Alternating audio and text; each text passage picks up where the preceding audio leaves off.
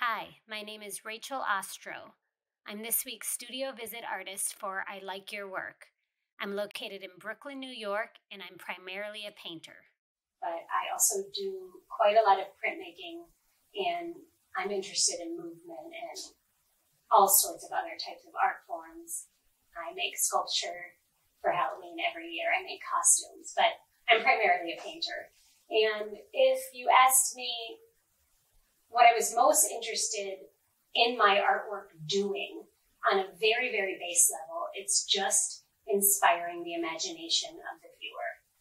And not purely, this looks like this or this thinks like this. It's almost like on a deeper visual level, the imagination spatially, visually, the way that we perceive things in a way that's not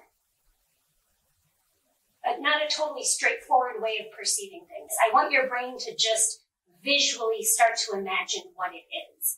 I want the viewer to look at the painting and dive into one space and have it remind them of something and then come back out. And because the space doesn't always make perfect sense in my painting, the space of my painting, sometimes makes you feel like it's flat. Sometimes it feels like it's far away. Sometimes it feels like a ribbon. Sometimes, it feels like a lot of different surfaces. I want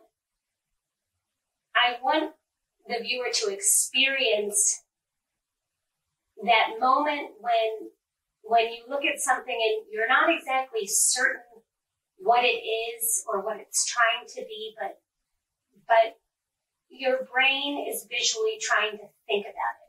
I always think that I'm collaborating with nature, and I like to think about that in terms of my work, like that my work is a perfect balance between intention and chance, in the sense that, like, I'm moving things and like making these forms, but what's actually happening is the paint is mixing with itself in a way due to its natural characteristics, due to the way the paint mixes or different colors mix.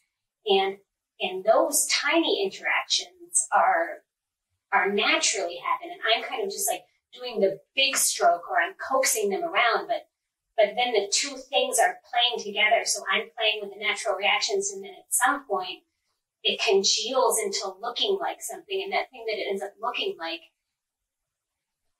resembles nature, but it also resembles the movement and the drawing that I had myself made. So it's like control versus not control, but it's also order versus chaos. It's me trying to make something while still highlighting the things that are going to naturally be happening because of the way things interact with